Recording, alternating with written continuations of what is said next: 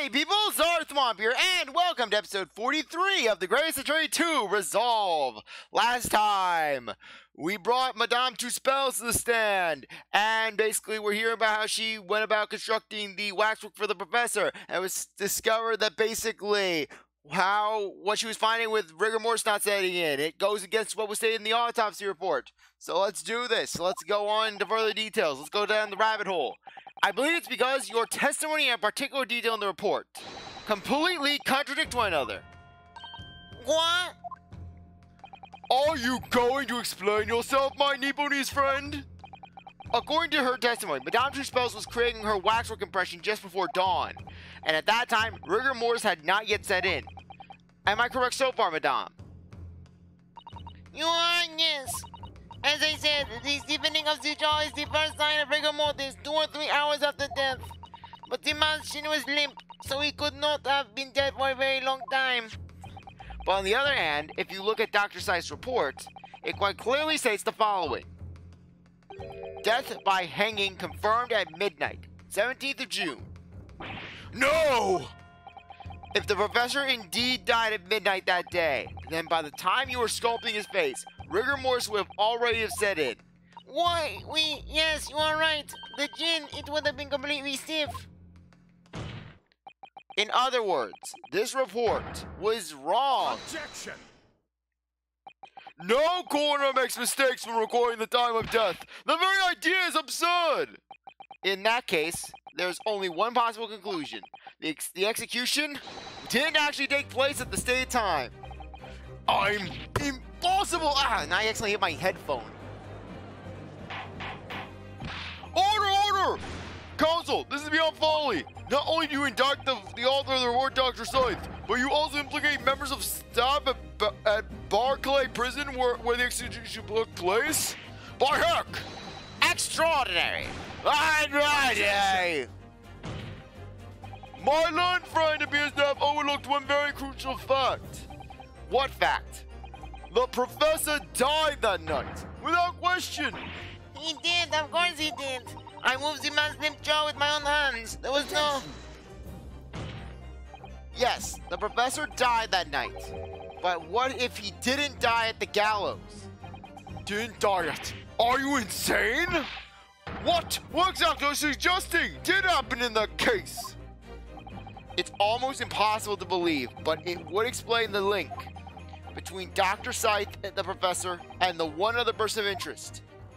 I have evidence that will explain exactly what I'm suggesting happened that night.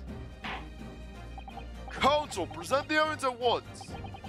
The evidence that allegedly explains what really happened on the night of the professor's execution. Take that!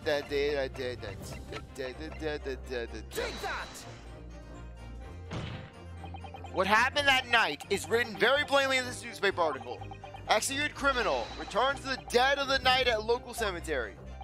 You're suggesting it was a corpse coming back from the dead now? Really? What next? You're going to say vampires exist? And before you make the comparison, I am not a vampire. Well, if this article is to be believed, yes. The professor, assumed dead following his execution, emerged from his grave and was killed again. Objection! Don't be a fool! That's simply a rumor published by the Gutter Press. Can you be certain of that? Are you serious? The point is, as the article says, there was a witness to what happened. My word, yes indeed. Miss Nui, the young man who stole the cemetery by chance that night. Objection! Of course there was a witness. The story didn't write itself, but obviously the man made it all up.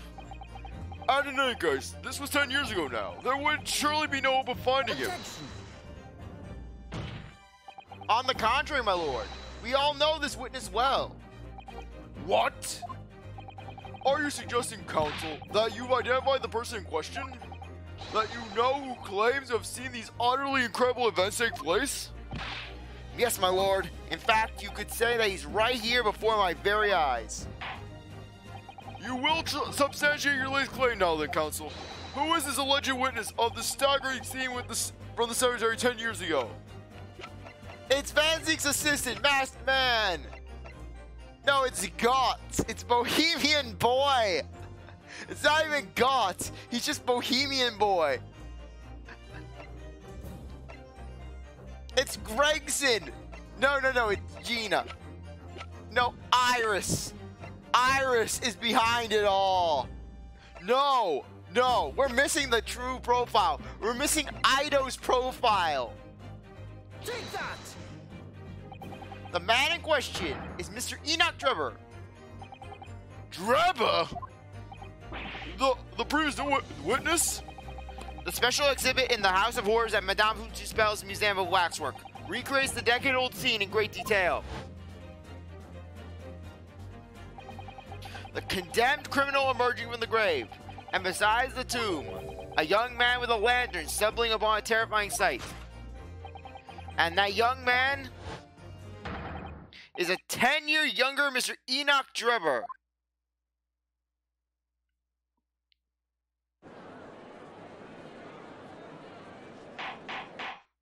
Order! Surely not, Counsel. Drebber was there in Lowgate Cemetery? What is all this talk about Mr. Drebber? Is the name significant? Of course, Madame Tuspels doesn't know, does she? Yes, it's extremely significant, Madame, to your situation as well, in fact. What situation?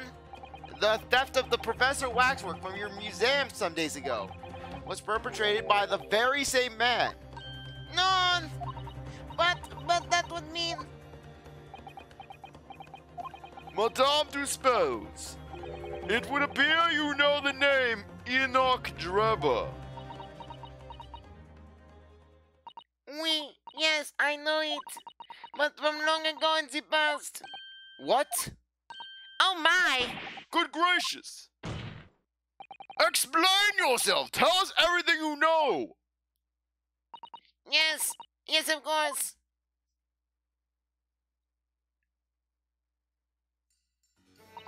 The story of the young man and the terrible sight he witnessed in the cemetery 10 years ago was published in every single newspaper in London and throughout Great Britain. However, in all of the articles, the witness was simply described as a certain young man. No details were published about his identity. His name was never revealed. That is, apart from in one newspaper.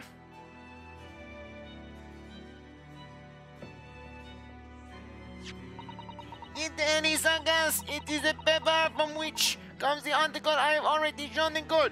The Daily Circus, i.e. the name of what a perfect summation of what goes on when my learned Nipponese friend defends a client, a defendant. You're saying that his full name was only published in this article?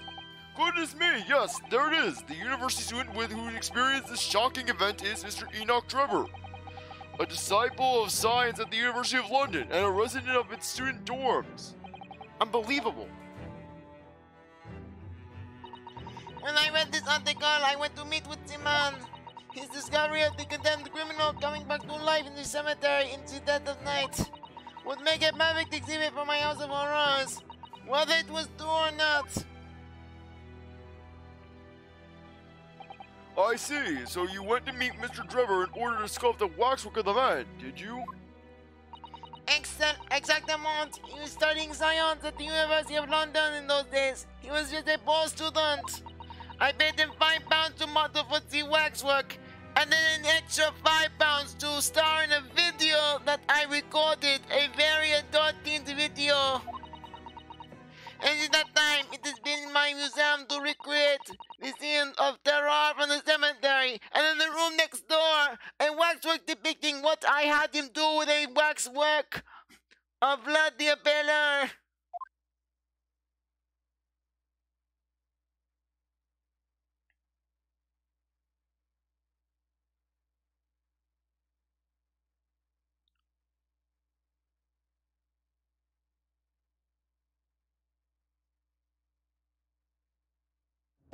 So, 10 years ago, a young man appealed to the public about an extraordinary event he'd witnessed. A criminal who had been put to death, re-emerging from his grave in the middle of the night. but the public treated his claim as nothing more than an amusing anecdote that was soon forgotten. 10 years later, the same man steals a waxwork model of the executed criminal, ostensibly to use as a body double for the victim in a case we are discussing here today. Even though the waxwork's build is a poor match for the victim, and its face is obscured by a mask. So the question is, why would the man do such a thing? Which brings us to 3 days ago, when the birdcage crashed into the Crystal Tower. If the birdcage had in fact contained not only the body of Mr. Assman, but the same waxwork, the coroner from Scotland Yard who investigated Dr. Zieks would have noticed immediately. And yet, she submitted this autopsy report for the victim, which the court has seen earlier. Why? Because the waxwork was that of the professor. Is that what you're saying? Dr. Zieks put her name onto a document confirming the death of a condemned criminal who was still alive. A criminal whose apparent resurrection was witnessed by Mr. Drebber. But that misconduct was a deadly secret the coroner would do anything to protect.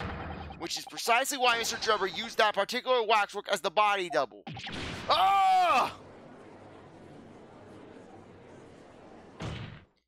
My lord, this court must summon Dr. Zieks to the stand. The defense is determined to find out exactly how the coroner and Mr. Drebber are connected. But according to the missive I received this morning through the prosecutor's office, Dr. Zieks is unable to participate in these proceedings. Is that not the case? She told us so herself, didn't she? Lord Van Zieks won't be summoning me as a witness. Lord Strongheart has forbidden it. Lord Strongheart? The Pandora's box you were warned about is the professor case. But please don't make the mistake of thinking you'll get any information out of me.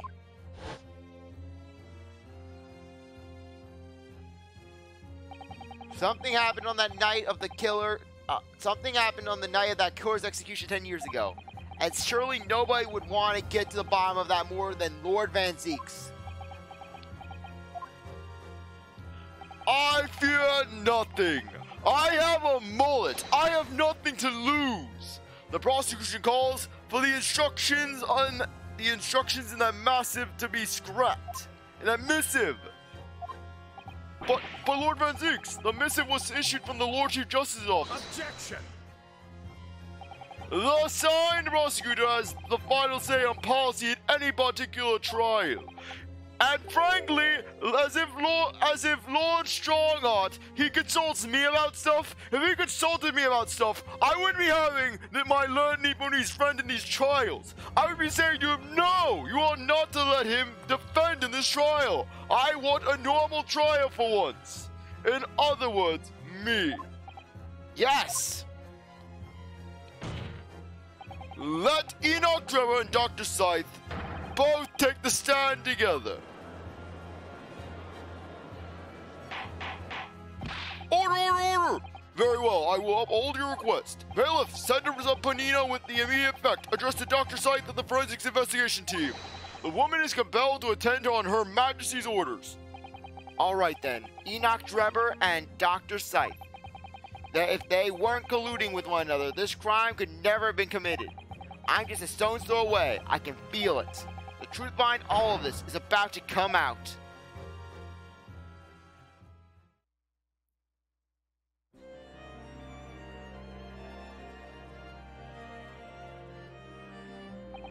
Thank you for your attendance at such short notice, Dr. Zieks. I'm disappointed in you, Lord Van Zieks. You completely betrayed the agreed policy of both Scotland Yard and the prosecutor's office. Betrayal is not in my nature, as long as the truth isn't compromised. If it is, if there's even a hint of wrongdoing, then no matter whom it concerns disgruntles. I will pursue the matter to the bitter end, as would any prosecutor worth his salt. Mr. Drebber, you took the victim's life by means of a machine that you constructed in your workshop. And Dr. Zieks, as the investigative coroner, you were the first on the scene to examine the victim's body. It is the belief of the defense that you collaborated with each other and were both complicit in the crime. And where's your evidence? At present, we have no definitive evidence, but we do have a very significant clue. What are you talking about? I'm talking about, of course, about the waxwork. The model of the killer knows the professor, who was sentenced to death 10 years ago. You don't need to tell me. I witnessed the man's execution with my own eyes, and officially pronounced him dead. That remains to be seen. Is that so? According to this newspaper report from the time, on the night following the execution, the killer came back to life. Don't waste my time. And the sole witness to that mysterious event was you, Mr. Drebber, wasn't it? If what you saw in the graveyard that night 10 years ago wasn't some chilling fiction, but reality, it'd make you privy to a very great secret of Dr. Zieks. A secret so profound it could compel the coroner to agree to collaborate in your evil scheme, in fact. Mr. Drebber, tell the court, tell everyone the truth of what you saw that night in the Lowgate Cemetery. No.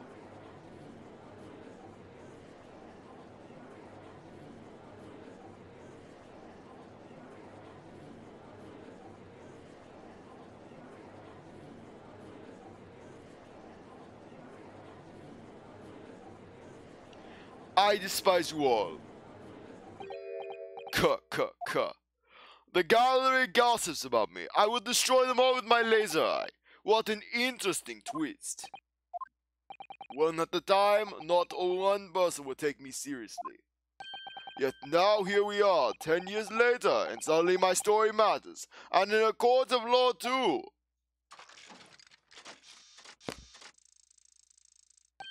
Very well then, if everyone so wishes. Let's be frank, I'll tell you the truth of what happened that night, for what it's worth.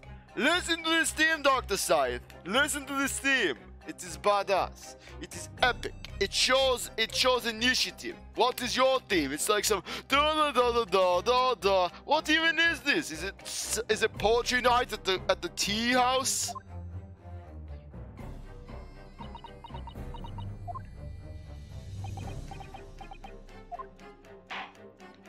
So, Mr. Drebber, your testimony please, about the events of that night 10 years ago.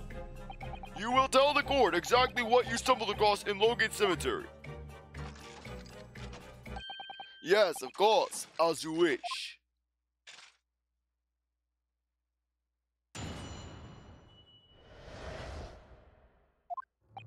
The reason I was in Lowgate Cemetery all 10 years ago was for a spot of moonlighting, shall we say. Yes, the illustration in that newspaper article was based on what I witnessed that night. But thinking back now, I realized that I never actually saw the professor. Soon afterwards, I was visited by a young woman who sculpted a model of me from wax. Then I gave up my dream of becoming a scientist, and it was all because of that newspaper article. Wait a minute! You're claiming you didn't actually see the professor now? Of course, you'd have to have a screw loose if you believe the corpse could come back from the dead. But, so you're saying this article is not what the paper it's printed on? I think that would describe it perfectly there, yes. Ah! If that detail in the articles aren't true, it nullifies your argument for why Mr. Drebber and Dr. Zieks would have been working together. So he's discrediting himself to cripple my argument. Tell me, witness, you claim to have been in the cemetery on some auxiliary business. Can you elaborate?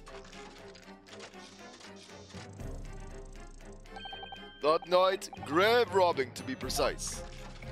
As you know, Lowgate Cemetery is at the rear of Barclay Prison. So among students at the university, it has a reputation of being haunted by ghosts of condemned convicts. Grave robbing, you say?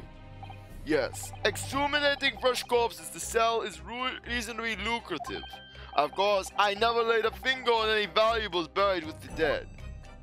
So you were one of the so-called resurrectionists, a particularly unpleasant scourge in society.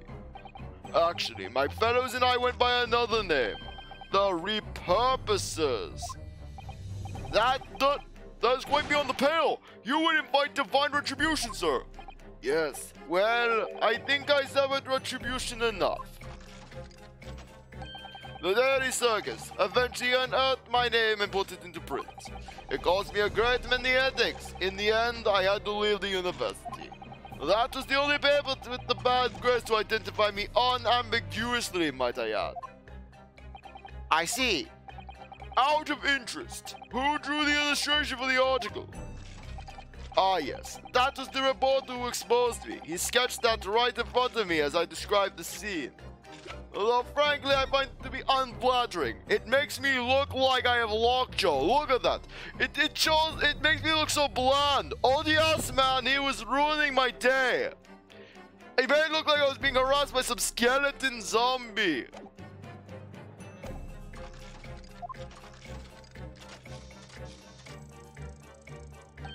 Obviously, as time tickled on, I bitterly regretted what I'd done. Claiming to have seen something I never truly saw. Foolish. Very foolish. Well, counsel for the defense, you may proceed to the cross-examination now. At once, my lord.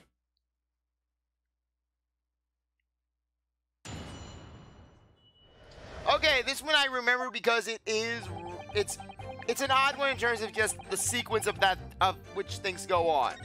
Basically, you gotta go. Okay.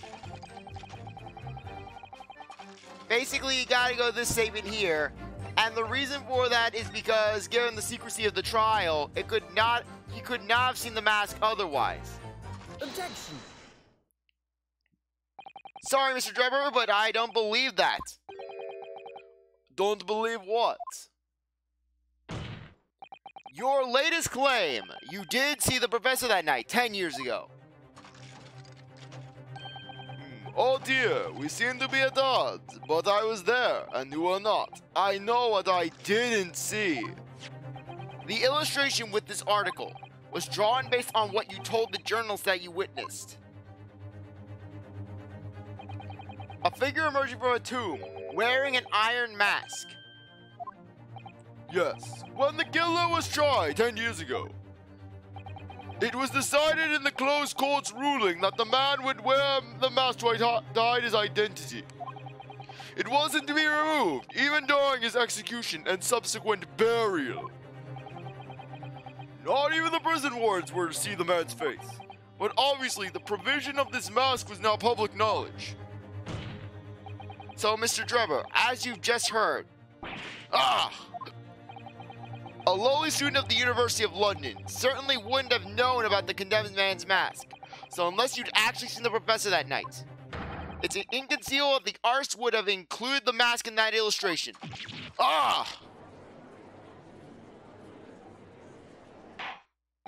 Order! Well, Mr. Drebber.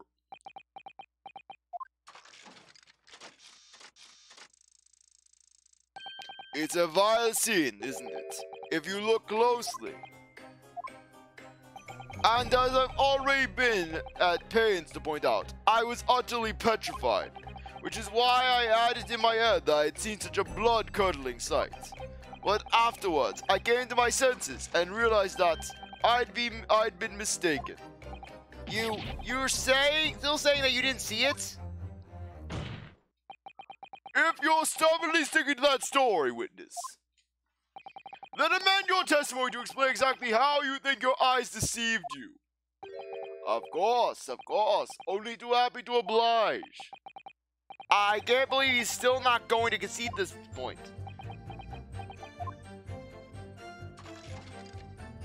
What I in fact witnessed was a fellow grave robber at work.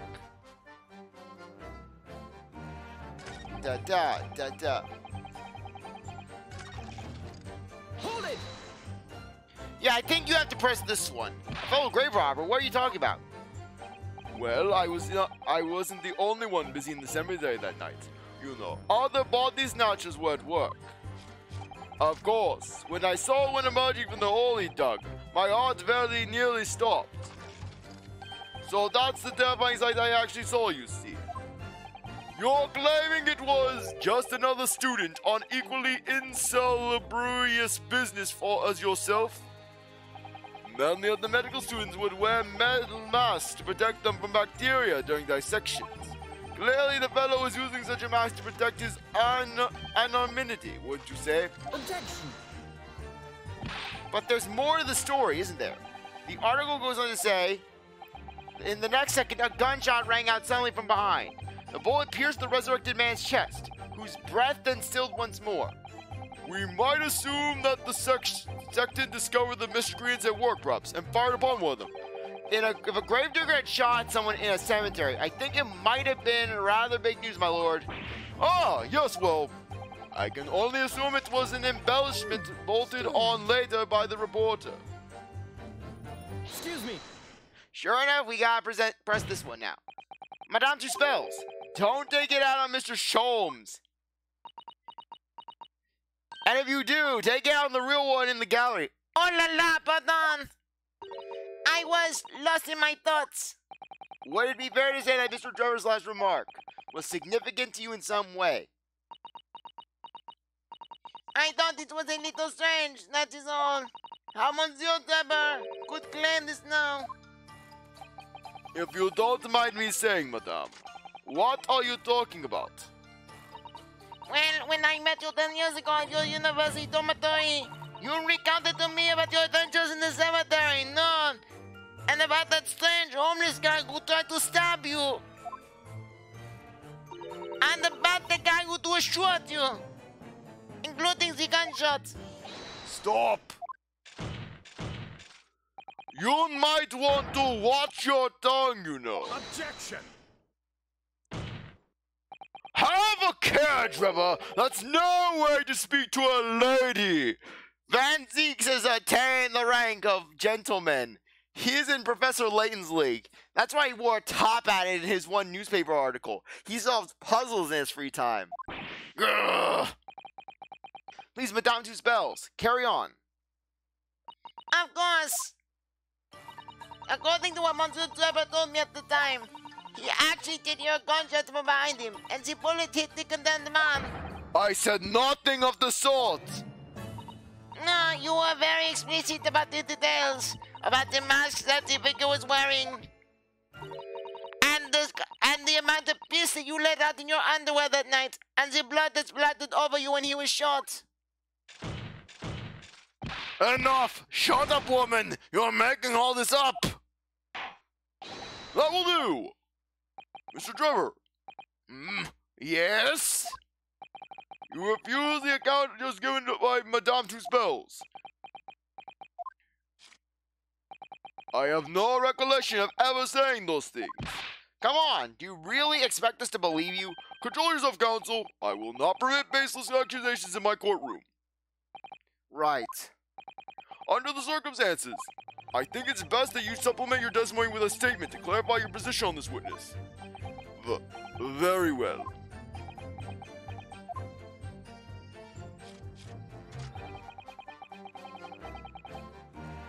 And this is where we present the camera. Objection. Okay, apparently we have to go into deeper detail.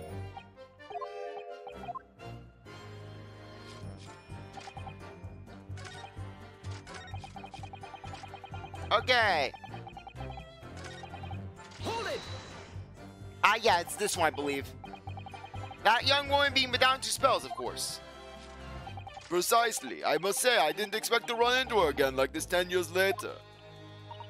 As I have explained, I went by the name published in the article, and comme ça, I found the man. Yes, the article in the Daily Circus, I think you said. I was a poor student with barely a penny to my name at the time. And the young lady put £5 in front of me. So you really consented to having a waxwork of yourself made and gave permission for it to be put on display? I did. I should sell what little I had to sell, I concluded. Oui, I remember now. I purchased something else from you that day, n'est-ce pas?